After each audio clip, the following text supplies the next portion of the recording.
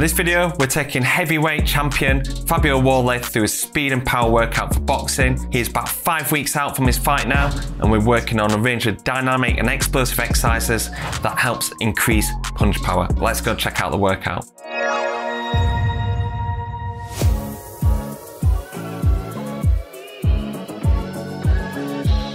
Banded centimetre jumps.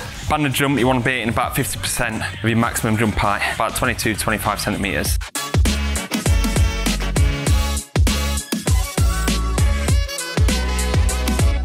Going for banded ice skaters, pulling you into one to increase the horizontal forces for you to then challenge is to drive back out of it. And drive, good, that's it.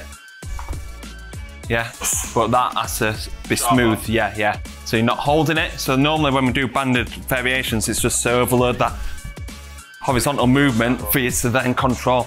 Now we're transferring that into a boom and driving out, yeah?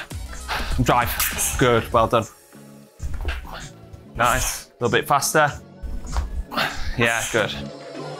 Med ball, baseball pitch. So it's like a med ball punch throw, but I want you to go really load up that rear leg. Knee comes up and follow all the way through. The challenge is to knock that off the wall. So you go from one leg to another, really load up that rear leg, that knee comes up, and I want you to, boom, overcommit to it. So normally on med ball punch throws, I want you to be in that technical position. I'm just wanting brute force. Commit all your body into it.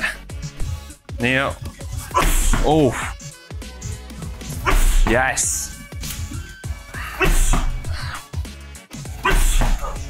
Look how good that we're working. In against wall, bouncing back, going through your legs.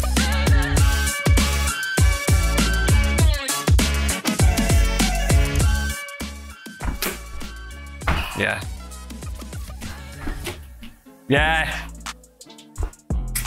Good. Don't let your body fold over. Better. Don't mind that end technique. I just want brute force, man. Good.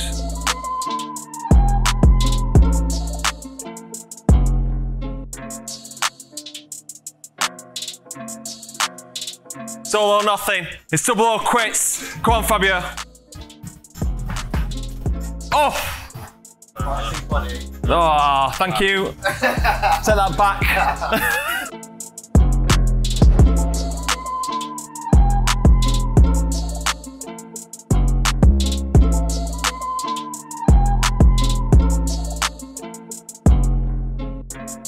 Two, one. Let's go, Fabio. Drive. Whoa! You're not heavy enough, man. You need to... He's a big, strong man. Lee! It's moved slightly. You're actually lifting up the full fucking gym. We might have to get Lee. Honestly, I was sat on there and he lifted me up. Right, you looking at the numbers?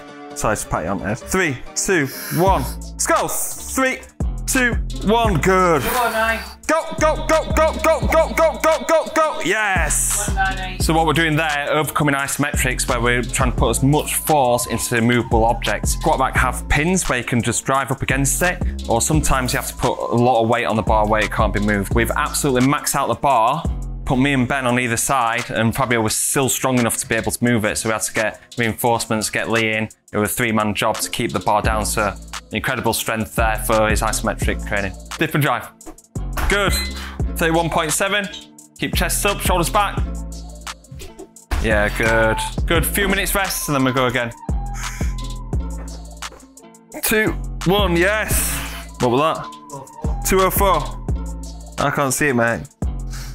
Go, drive! Yes! 197. 32.1. Yes, 32.6. Well done, mate. I'll keep 20 quid in my pocket. Maximum force. 3, 2, 1. Yeah, good. Try and move this bar then. Lower back against the floor. Drive. Yeah, good. Good. Good. Yeah. Prone rows. Pulled up. Squeeze them shoulder blades back. But instead of like lowering down, I want you to almost like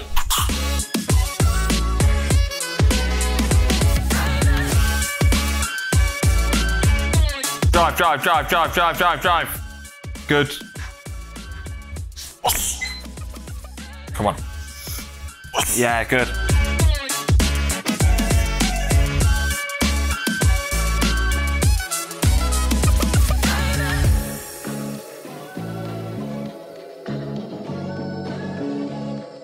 Let's go. 3, 2, 1, good. 44.3. Go. 3, 2, 1, good. 45.9. Basically catch it. Overloading that eccentric there. Rotate all the way through.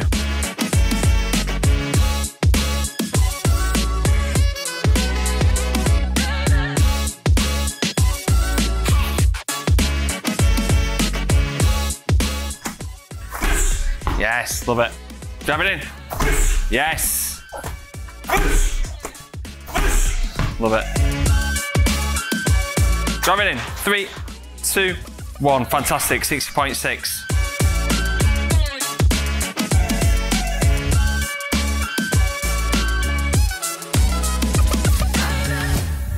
So that's the end of the workout. As you've seen there, we're using complex training. This is a fantastic tool to increase speed and power, whilst also retaining strength that's been increased in the previous camps. The reason why complex training works, it works on a phenomenon called post-activation potentiation. If you're wanting to find out more about this, go and check out this video here to find out more about the science behind it and how we can use it in practical ways to help elevate speed and power for boxing. Thank you very much for watching. See you soon on the next video of Boxing Science.